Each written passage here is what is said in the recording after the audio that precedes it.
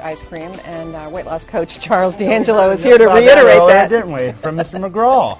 Speaking of ice cream and kids, and we do have a crisis in this country with obesity, and you have a very creative way now to try and reach kids, to teach them about nutrition and exercise. It's a great idea. Why don't you tell us about it? Well, what I've created is a segment called Adventures with Walt, and they're 1-minute healthy tips, which will air on Nickelodeon starting this coming Saturday between 10 and noon.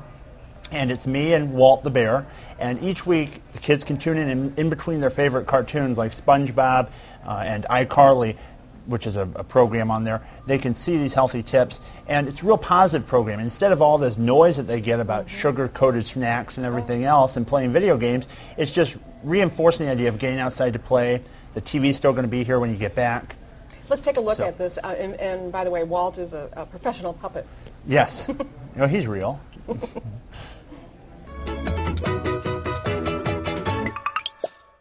Hello, boys and girls. Guess what I just did? I just ate 10 candy bars, and, oh, I love candy. What is the matter with you? Oh, nothing. What was your morning snack? Just a few candy bars. So there he is, and what you do is you share your own experience of your weight loss journey, and hoping that this will inspire kids to to listen maybe through this to someone they can relate to connect Walt. to. Yeah, right. Exactly.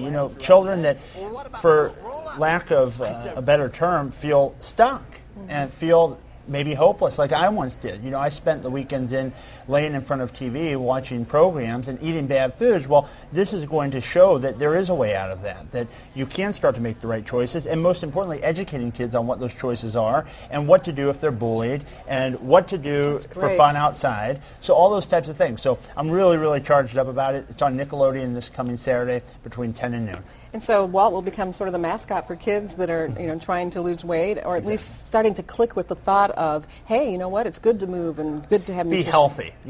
I'm not gearing it towards just weight loss, but most importantly, being happy, being healthy, good habits, more morals, more ethics, back to instilling those types of things into our youth. And making good choices. That's exactly right. Well, thanks for making News 11 at noon your choice, and we will see you again tomorrow. And I think I'll speak for you, John Fuller. It's going to be hot.